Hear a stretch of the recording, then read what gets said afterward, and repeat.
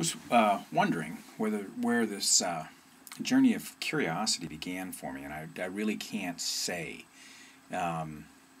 Chasing curiosity, I got out of chiropractic college, and I told my parents that if I had to do everything the same, like I'd met chiropractors who would line people up and adjust them all the same as if they were all the same thing, as if they were a car on an assembly line.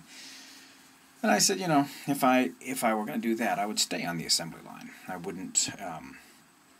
I would just work at the Chrysler plant in Windsor and make good money and not worry about anything else.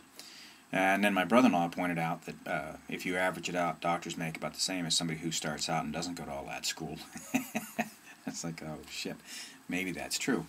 But I was lecturing at the Barcelona Chiropractic College the other day, and I said the one thing, as a kinesiologist, if you know what's going on, or if you think you know what's going on, you're probably not doing good kinesiology. I mean, if you do a muscle test and you expect a certain result, you'll probably get it.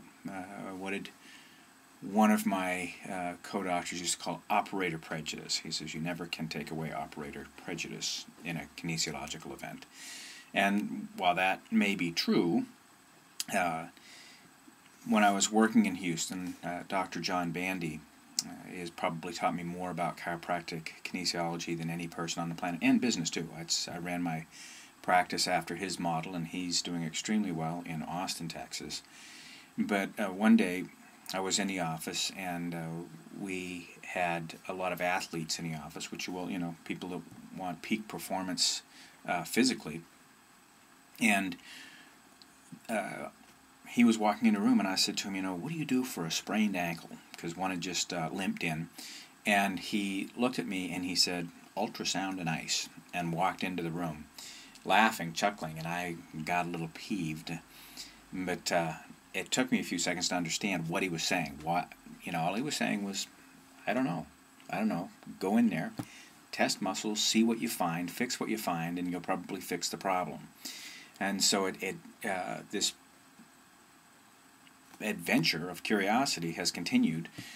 Most chiropractors that I have met are looking for higher states of awareness, higher states of human potential, higher states of peak performance. And it started, I did that for years and years and years. And then with my first seminar in this technology, in self-actualization learning technologies, a lot of my life shifted to a much more magnificent state, I must say. But the curiosity continues. I'm curious about so many things, and I don't understand them, and when I find myself trying to explain them, I go out of my way to try to find at least 5 other explanations. And that's kind of a good exercise. If you think you know what's going on, sit down, you did this because, come up with 5 other reasons, and if nothing else, it's entertaining. Have a fun day. www.micpeakperformance.com